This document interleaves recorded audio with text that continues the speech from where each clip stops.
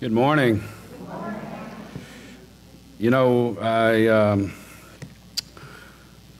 come this morning just to open our worship in prayer, and a lot of times we come up here and or I come up here, or Kenny does, or any one of you, and we bring our concerns and our issues before God, but we also want to bring our praises and thank Him, and we thank God this morning that Miss Jane is back with us, and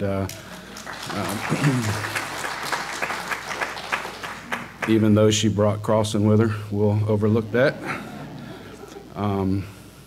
Any other praises that you'd like to share this morning? Yes. My oldest daughter, they recently took in a foster child that's related to her husband, and he's only 2 years old, pretty much been in state's care since right after he was born. The parents signed over guardianship to him. Oh, that's great news. Great news. So we're real happy about that. Great news. Great news. Yes, ma'am.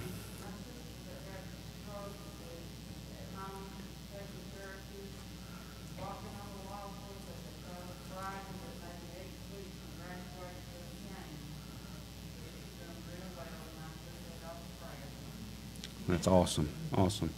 And I know the camera and this doesn't play well to recording. So those of you that are watching online, we're just lifting up praises. And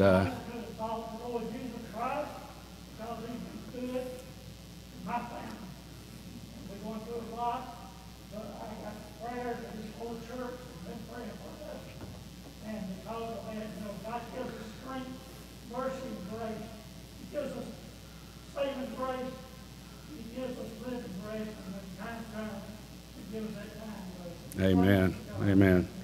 Amen. Thank you. I'm going to share a little bit in a little while about experience I had this week. And it's a prayer concern, but it's also a praise because I'm continually blown away by the faithfulness and the generosity of this church family. And I am honored to be a part of it. So as we begin this morning, let's go to God in prayer. Our Heavenly Father, as we begin this morning, we are reminded that in all seasons of our lives, we find you in the midst of it. In every event, we find you. When we are joyful, when we are fearful, when we are afraid, you are there and you comfort us. And your presence is something, Father, that we know that we can trust. And for that, we are so grateful. Father, in that gratitude, we turn to you today in prayer. For you know everything that we carry in our hearts, even things that there are those here this morning that are not willing to admit or offer up on their own. So, Father, help us to turn over to you all those things that burden us and help us to find your peace. And Father, when we feel the need to carry the weight on our shoulders, help us to rely on you. When we're feeling alone or isolated, help us to experience your presence. For you are the great comforter. And so we pray this day not only for ourselves but for our neighbors. We pray for those who are afraid or uncertain. We pray for those who are sick or awaiting test results. And we also lift up this community and our world leaders that every decision they make will care for the least. And Father, I offer up a prayer for this church that we will continue to be a community together, even when we are distant. And we pray for ourselves here that we will find strength and courage in the days and the weeks to come. Father, there is nothing that can separate us from you. Help us to always remember that. And we pray all of this and so much more in the name of Jesus Christ. Amen.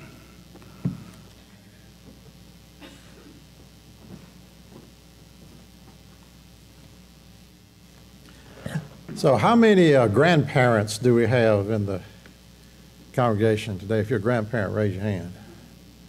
Now, I've been told today's Grandparents' Day, so if you're a grandparent, just wish you a happy Grandparents' Day today. Our first hymn this morning is Be Strong in the Lord.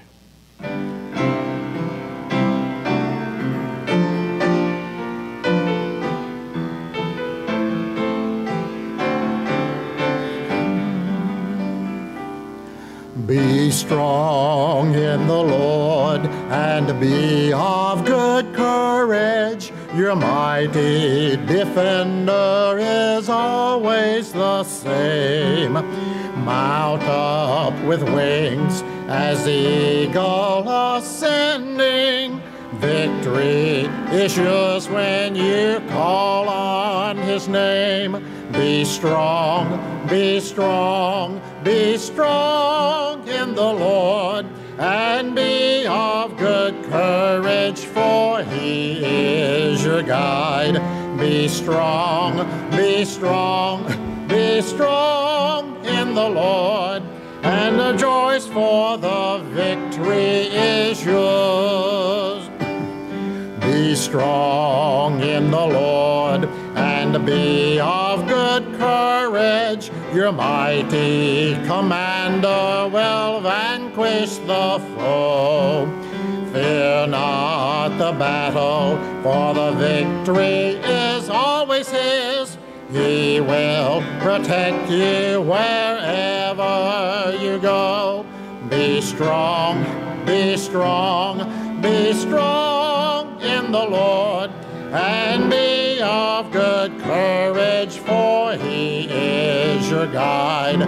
Be strong, be strong, be strong in the Lord, and rejoice, for the victory is yours. And now trust and obey.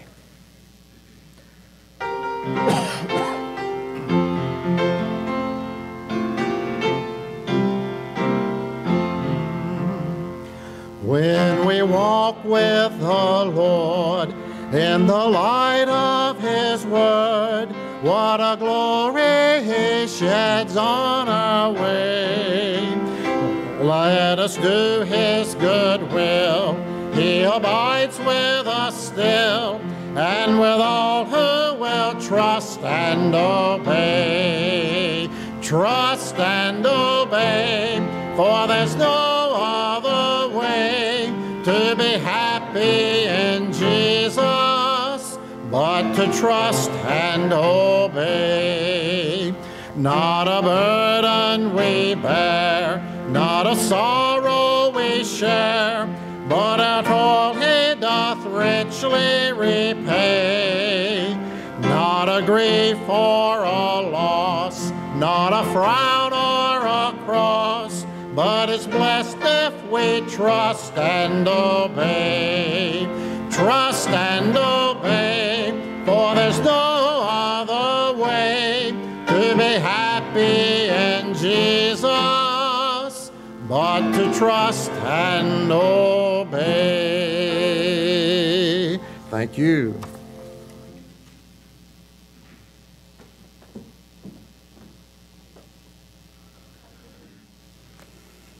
Forgive me, but I totally forgot to remind you that we should be remembering Andra and her family, Kenny and their kids in our prayers. Andra's mother went to be with the Lord on Friday morning, and speaking with Kenny, it was a wonderful experience. They were all gathered around her bedside, singing with her, praying with her, and he said it was a very calming experience. Also wanted to share with you before I read the scripture this morning and why I'm so honored to be standing here representing you is I spent some time with a family that this church has been helping, unbeknownst to a lot of you, for over a year. And, you know, 2020 has been rather difficult for a lot of people. With this family, 2018 was difficult, 2019 was very difficult, and 2020 has just put them on the edge, going over the top.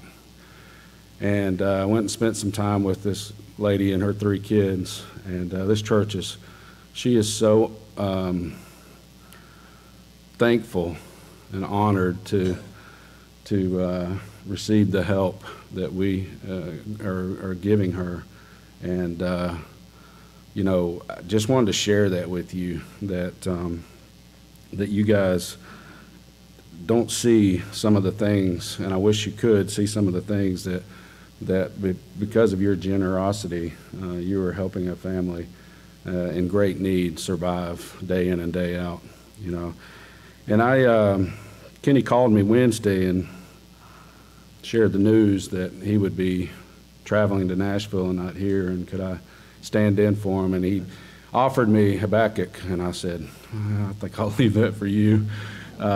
So he's going to continue that when he comes back. And I've been praying a lot about the message I wanted to bring to you today. And, you know, I start off with, what should we be reminded of?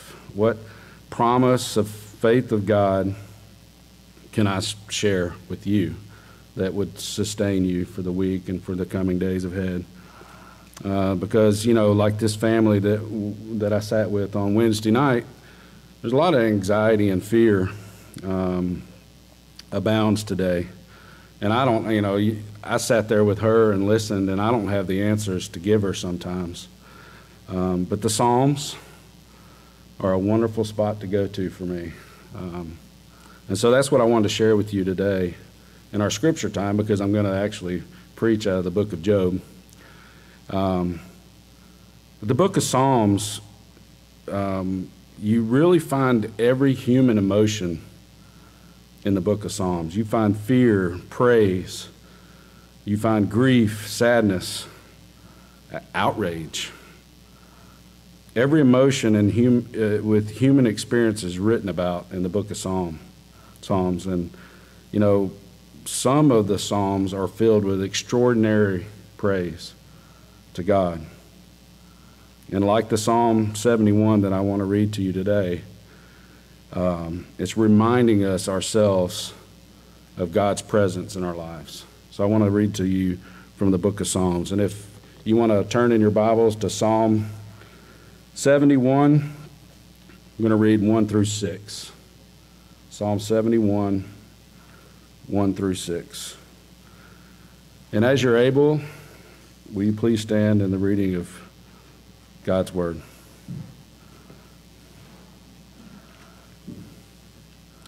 In you, O Lord, I take refuge.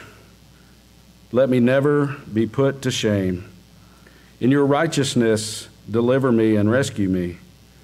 Incline your ear to me and save me.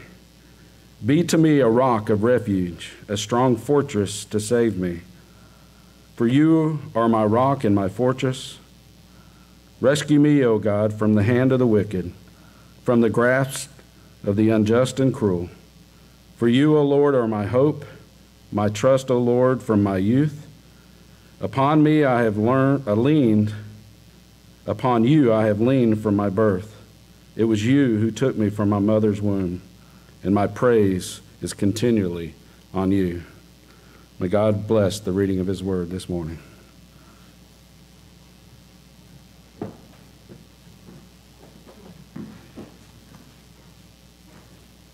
As we continue this morning, our next hymn is In Christ Alone, My Hope is Found.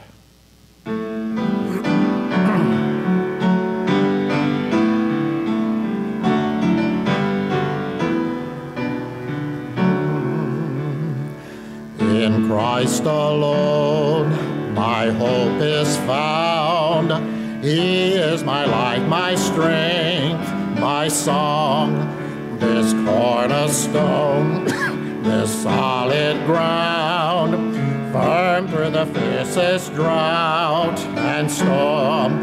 What heights of love, what depths of peace, when fears are stilled, when striving ceased. My comforter, my all in all,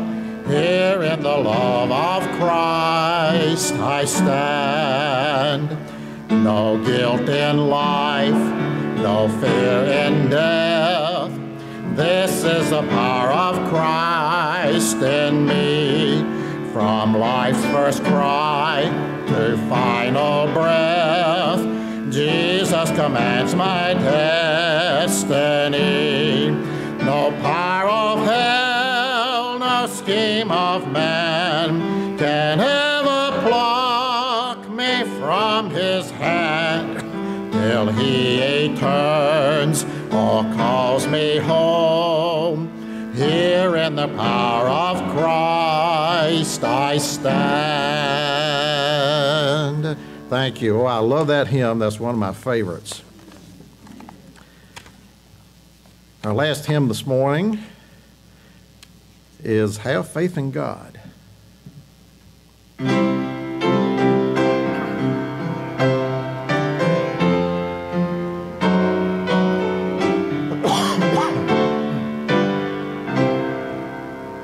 Have faith in God when your pathway is lonely. He sees and knows all the way you have trod. Never alone are the least of his children. Have faith in God. Have faith in God. Have faith in God. He's on his throne. Have faith in God. He watches o'er his own. He cannot fail. He must prevail. Have faith in God. Have faith in God. Have faith in God in your pain and your sorrow. His heart is touched with your grief and despair. Cast all your cares and your burdens upon him and leave them there. Oh, leave them there. Have faith in God. He's on his throne. Have faith in God. He watches o'er his own. He cannot fail. He must prevail. Have faith in God. Have faith in God. Sing this chorus with me. Only believe. Only believe. All things are possible. Only believe. Only believe. Only believe. All things are possible. Only believe. Thank you.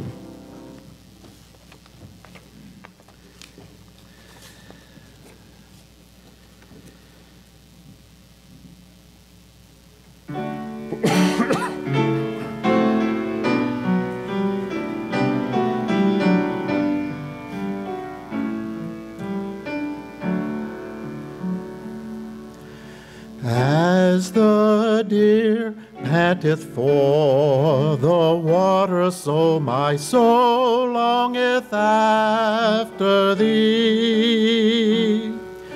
You alone are my heart's desire, and I long to worship thee. You alone are my strength, my shield. To you alone may my spirit yield. You alone are my heart's desire, and I long to worship you. I want you more than gold or silver, only you can satisfy. You alone are the real joy giver and the apple of my eye. You alone are my strength, my shield. To you alone may my spirit yield. You alone are my heart's desire, and I long to worship you.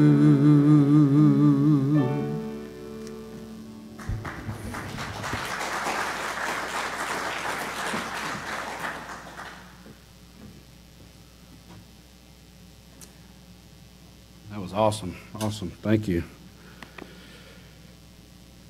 You know, he mentioned today being Grandparents' Day. Did y'all see Terry George back there dancing when he said that? Is anybody enjoying being a grandparent more than her? And I'm jealous, by the way, because I'm ready. So, how many of you raised your hand that you're a grandparent? How many of you, I'll be careful how I say this, but how many of you like Elvis Presley? How many of you? There we go. Yes, thank you. All right. So, on January 15th, a lot of you probably know this, in 1971, in Memphis, Tennessee, the king of rock and roll was honored by the United States Junior Chamber of Commerce, better known as the JCs, as one of the 10 outstanding young men of America. And past honorees of this award included John F. Kennedy, Robert Kennedy, John Kissinger, and Orson Welles. Future President George H.W. Bush actually spoke at this ceremony just before Elvis was presented his award. And I say all this just to show you that it was a pretty big honor even for Elvis Presley. And during Elvis's acceptance speech, he included these words, and I actually have this on a plaque at my house. And it says, "I would like to say that I have learned very early in life that without a song, the day would never end. Without a song, a man ain't got a friend. Without a song, the road would never bend. Without a song. So I keep singing a song." And so, you know, when I think about and I contemplate the depths of God's love for me, God's love for you, demonstrated in your salvation, it creates a song to sing. It creates a song in you. And when you think about what God has saved you from, it will produce another song for you to sing. And so if you brought your Bible with you, I'd like for you to turn to the book of Job. And I'd like for you to turn to chapter 42. We're going to start there and we're going to work our way backwards. We're not going to go all the way through each chapter, I promise you. You know, if you're from a church background, you know, last time I was here, I shared with you that I grew up in a Brethren church. But after the Brethren church, I ventured over to the Baptist church. And the Baptist church, and actually Roswell Street Baptist Church, many of you have probably heard of it. You've heard of Nelson Price. Nelson, I gave my life to Christ and was baptized at Roswell Street Baptist Church. My brother and I actually were baptized on the same night. And then I visited the Catholic Church many a nights with a friend of mine. And I flipped over to the Methodist Church for a while, those of you that know me. But in between a lot of that, there was no church for me a great deal of the time. And so one of the most confusing to me and depressing books of the Bible was the book of Job. And if you're from an unchurched background, or even if you're not a Christian, you're still probably aware of Job. Because you've probably heard the phrase, well, you're Job. Or, you know, when bad things happen to you, you're like, you must be a Job. And so there's this whole other thing going on in the book of Job. And I felt this need, this desire, after I met with this family, to go back to the book of Job. And I get to chapter 42, and let me say this, and I'll say this as kindly as I can, but during a good portion of my early life, when I heard the book of Job taught or preached on, I thought when I look back, I think it was completely incorrect. It seems like when most people speak on the book of Job, they stop after chapter 2. I had no idea for a better part of my life that there were 40 more chapters in the book of Job. And I get to chapter 42, verse 12. And when you read this verse, when I read this verse for the very first time, I literally stopped and I underlined it. And I'm very curious to see if you've heard it before and have read it the way I have read it. The Bible says this: the Lord blessed the latter part of Job's life more than the first. To me, that's the coolest thing I've ever heard. I read that and honestly, and I thought to myself, I want that. I want God to bless me like that. It's kind of like getting an overabundance of Joy Austin's coconut pies. And if you don't know that, then you haven't been blessed like I have. But do you know what else I focused on? I believe that God wants to bless each and every one of us, even more than we think He wants us to be blessed. That's one thing that I know. I don't know every one of you super well, but I know in my heart that each one of you wants to be blessed. And I want to ask you something, and you've got to be honest because you're in church, right? How many of you, we're answering questions today, okay? How many of you have ever been mad? How many of you have ever been mad? And if you're not raising your hand, you're lying in church. How many of you have ever been confused? All the married men's hands went up, right? Why do women need 18 bottles of shampoo and conditioner and body wash and whatever else in the shower? Sorry. How many of you have ever been frustrated? I mean, absolutely frustrated. All the parents' hands went up, right? Because if you're a parent, your child will take away your ability to speak in complete sentences sometimes. We've all been mad. We've all been confused. We've all been frustrated. Now let me ask you another question, but don't raise your hand this time, because many of you won't be truthful anyways. How many of you have ever been mad, confused, and or frustrated with God? You see, we don't talk about that in church very much. A lot of times we go to church and we're not real and we don't show our emotions. But there are people in this room today, and there's people watching us from their homes. And let's be honest, you're mad at God. You're frustrated. And some of you are sitting here saying, well, you should never be mad at God. I've been mad at God before. In all honesty, I've literally been very upset with God. I've literally looked to the sky and said, this stinks, God. Why? Some of you have been very frustrated with God. Have you ever looked at God, and come on, be honest, and said, come on, God. Why now? We get confused, right?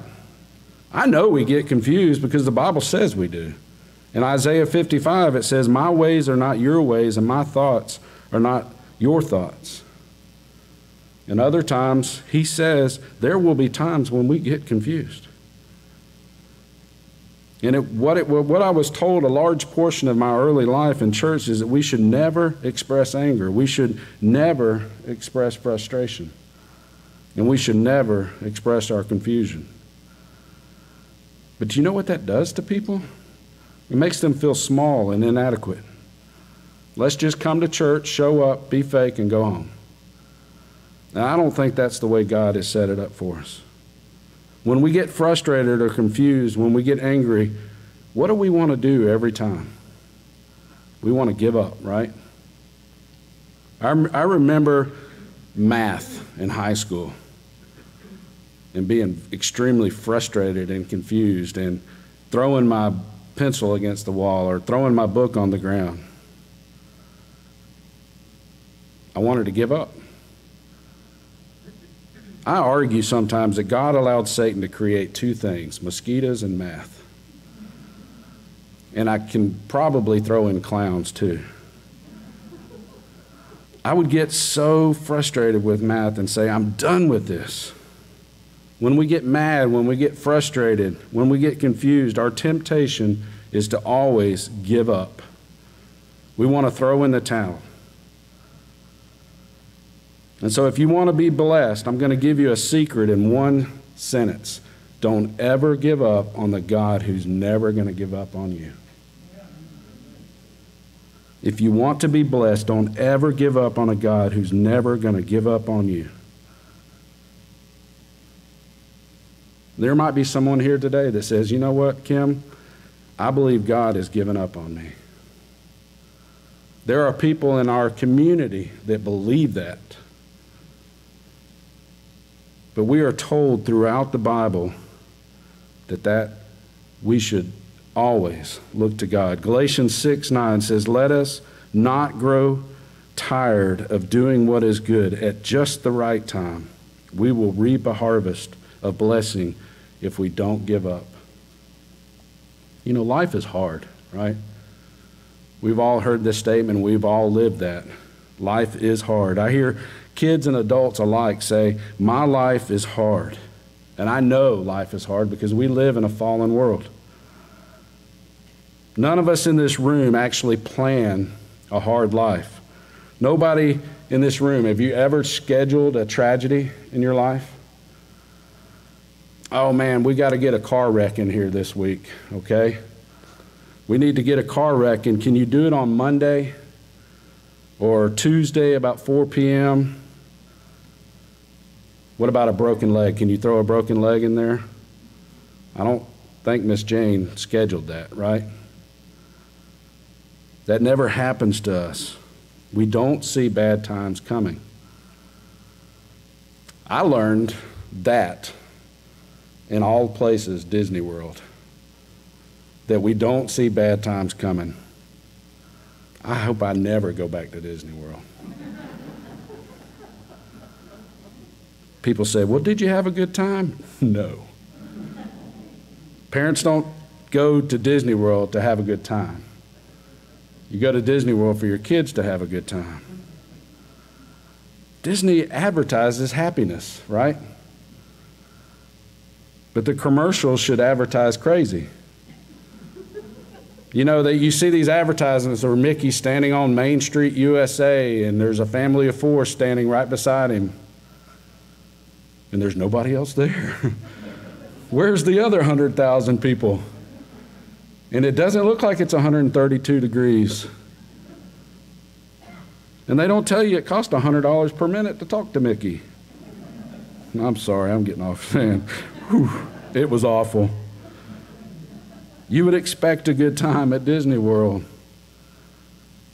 But not even Disney World can deliver ultimate happiness. You know, if you go to Job chapter 1 and 2, and we're not going to do that today, but I would challenge you to read that before you go to bed tonight. You can read both chapters in 10 minutes. It's a fascinating story. And it says in Job chapter 1 that Job was blameless and upright. Those are 2 very powerful words. I don't know of too many men that I would describe in that way, and least of all myself. And the Bible says that Job was a godly man. He was wealthy, and he loved his family.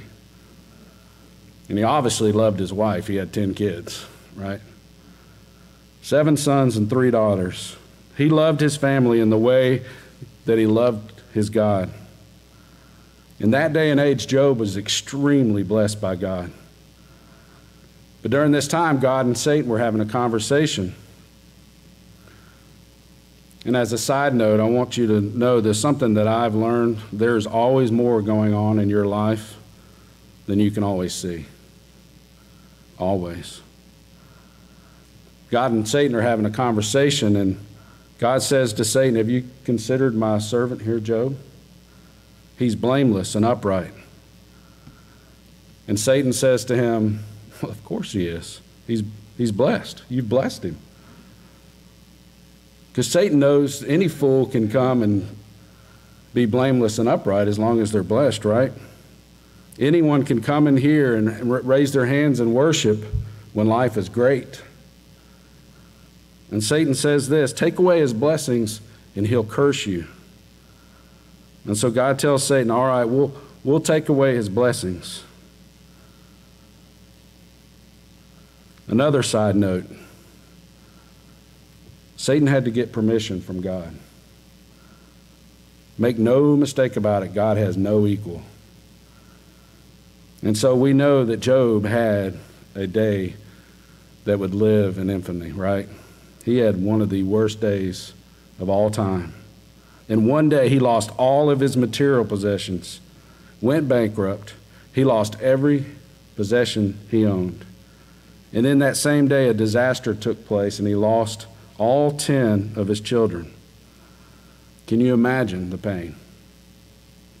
My kids get their feelings hurt, and I'm crushed. I can't imagine the pain. But at the end of chapter 1, Job says this, naked I came into this world, and naked I will leave. The Lord giveth, and the Lord takes away. Blessed be the name of the Lord. Wow. But it doesn't end there, right? Because in chapter 2, God and Satan start having another conversation. And if I'm Job at that point, I'm like, will y'all two please quit getting together? God asked Satan again, have you noticed my servant Job? You took everything from him, everything, and yet he still follows and loves me. But Satan says this, he says he still has his health. You take away his health and he'll curse you. And God says to him, you can do anything you want, but you cannot kill him. So Job goes to the doctor, right? And the doctor runs all these tests and tells Job, you have every disease known to man. The worst being boils. Can you imagine? Job is so bad in chapter 2 that his 3 friends visit him and he couldn't speak for 7 days. They were bewildered at how sick he was. Even his own wife says to him, would you just curse God and die?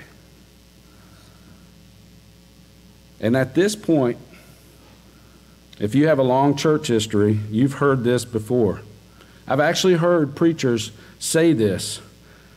They get to the point of the story of Job at this point, and they say, Job had a hard life. Nobody in here has had a life like Job. And so basically, suck it up and let's pray. Have you ever heard that message before? Because I have. And I'm not going there today because the pain that you're going through is real. And I'm not going to be the guy that tries to outpain your pain. Have you ever met that guy? The person who, no matter how bad your story is, they have a story that's worse. If you've never met that person, you might be that person. That kind of person is miserable to be around, right? You could walk into work tomorrow with a bandage on your hand because you cut your finger tonight and have to have 7 stitches. And you go into work and that guy comes up and says, hey, what's wrong with your finger? And you explain to him what happened and the stitches that you got and tell him how hard it hurt. And they say, that's not pain. I'll tell you about pain. And they go into this long story about how they were in the Amazon carrying books of Bibles and they got overtaken by a tribe of whatever and blah blah blah, fire-eating ants took off his leg and you ever met that guy? I probably shouldn't say it in church, but it's okay to smack that guy. What I'm trying to say is I can't define pain for anyone else.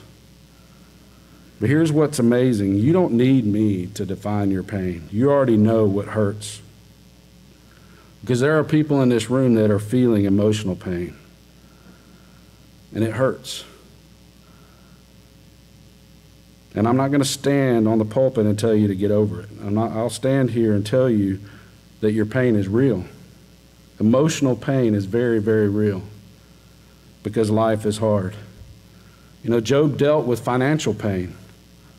He lost everything, and there are many people, not only here, but in our communities, that are dealing with financial pain in the past year. Financial pain is very real. Relational pain of losing people that you love, that you've been in relationships with, are very real. And physical pain. Job experienced physical pain like no other. How many of you like physical pain? You know, it's amazing to me the amount of people that I've heard recently that have been completely healthy one week and completely unhealthy the following week. Be honest, pain, all these types of pain equal anger, confusion, and frustration. But there's one more pain, and that's spiritual pain. In Job's culture, and even in our own, unfortunately, here's what's crazy. There was a false idea at that time that still exists today, that God does good things to good people and bad things to bad people. And if you're good and you dot all the I's and cross all the T's, that God will bless you. And if you're bad, well, God's going to make you have a car wreck and your kids go crazy and your marriage fall apart. Good things happen to good people and bad things happen to bad people is the thought. And it's actually an idea that is rooted in Hinduism. They call it karma. Unfortunately, it's made its way into the church sometimes. We look at ourselves when we're going through bad times and say to ourselves, well, God must hate me. Because good things happen to good people, right? And bad things happen to bad people. But the only problem with that theory is Jesus. We try to reduce Christianity to this simple little formula. And so many of the sayings that we have and the bumper stickers that you see that say stuff like, God is my co-pilot. I'm sorry if you have that on your car today, but I think that's dumb. God is your pilot. But the all-time worst one to me is this saying, the safest place to be is in the will of God. Well, then what do you do with Jesus Christ? Who, by the way, was in the will of God and crucified on a cross. Now, don't get me wrong, God's will is right. God's will is ultimately good. But God's will is anything but safe. I've heard preachers literally say that Job was a righteous man because he never questioned and never doubted God. Nope. That means you stopped reading at chapter 2. Because when you start reading in chapter 3 through 37, Job's got problems. In fact, Job says, hey, God, if you show up and come down here, I'm going to straighten this mess out. In chapter 38, God did just that. He showed up. And you know what he told Job? Brace yourself like a man. You know what that verse says to me? Put your hard hat on, Job. We're fixing to go for it. Job had frustrations. Job had doubts. Job had questions. He was angry. You know, and I remember that Jesus Christ said John the Baptist was the greatest man that ever lived. And you know what's funny to me about that? Do you know when he said that to him? right after John the Baptist sent someone to question Jesus about whether he was the one that was truly coming or should we expect someone else. You see, we've been told that people of faith don't have questions. They don't have doubts. They don't have frustrations. But the reality is, when you read the Bible, the people that God uses the most are the ones that have the greatest doubts, the greatest frustrations, and the greatest questions. Job says this in chapter 19, I don't think I have this kind of faith to say this. But Job says this in 19, verse 25. After all that he had gone through, he says this, I know my Redeemer lives. This man who's lost his children, his fortune, his health, he says, I understand, but my God is alive, and I know he lives. Because God is silent in your life doesn't mean he's absent from your life. And Job said, and in the end he will stand upon the earth, and after my skin has been destroyed, yet in my flesh I will see God. I myself will see God with my own eyes, and my heart yearns for thee. Job says, I don't understand it. I'm confused. I'm frustrated. I'm doubting. I'm angry. But here's the one thing that I know. One day I will see him, and everything will be made right. I know he is living, and I know he is alive, and I have hope in him. 2,000 years ago, Jesus walked out of a tomb, and as long as that tomb is empty, you and I, if we are in Christ, we have hope. No matter what is happening in our lives, because our hope is not based on our circumstances. Our hope is based on the fact that God is God and God is good. And then no matter what, we can walk in victory because the tomb is empty. And if you're going through a tough time and you belong to Jesus, God is working out the good in your life. Let me ask you something. How do you think Job felt at the end of chapter 2? At the end of chapter 2, Job was probably like, this is horrible.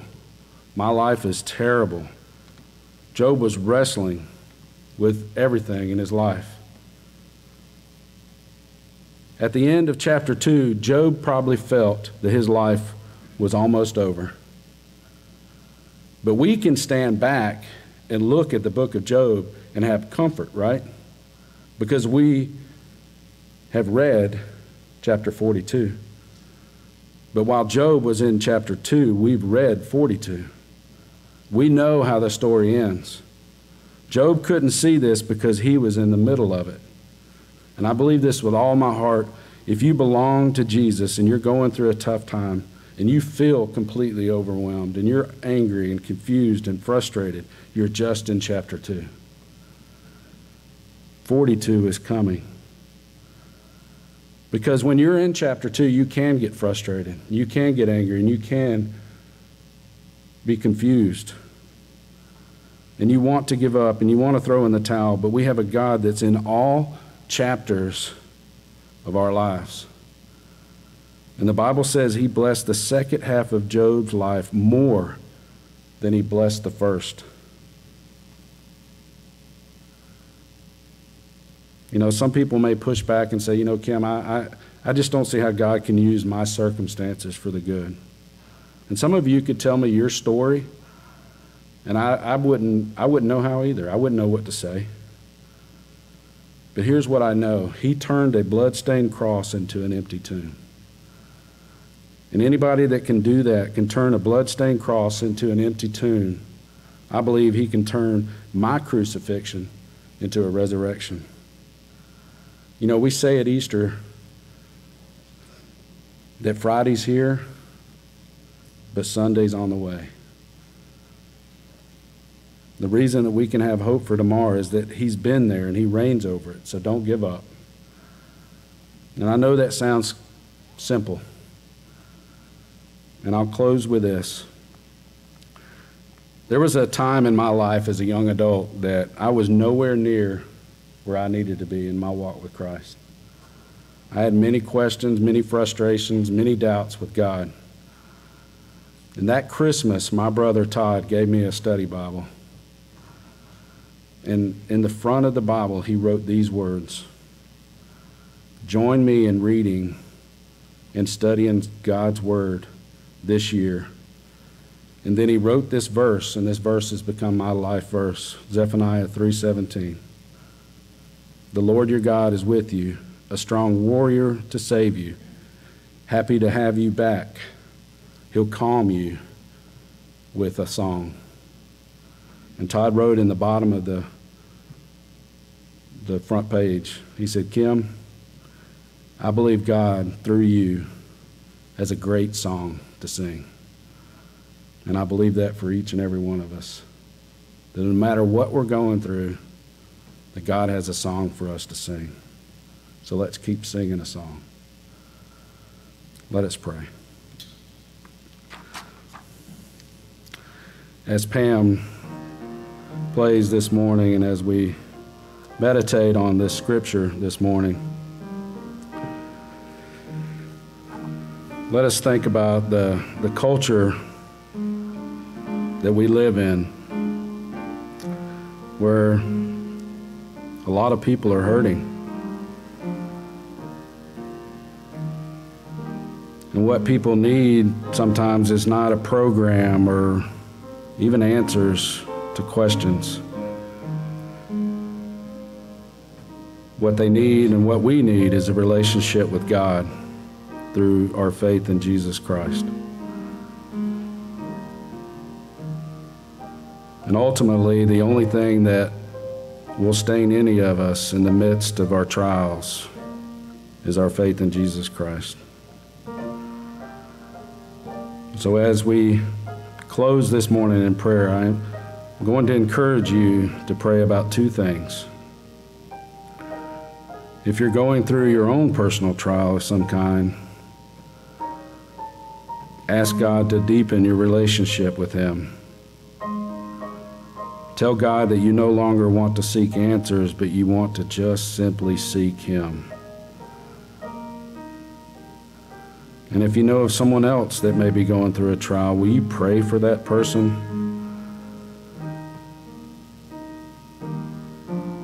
Even if it's appropriate for you to ask God to remove that trial, also pray for God to deepen that person's relationship with Him through the trial.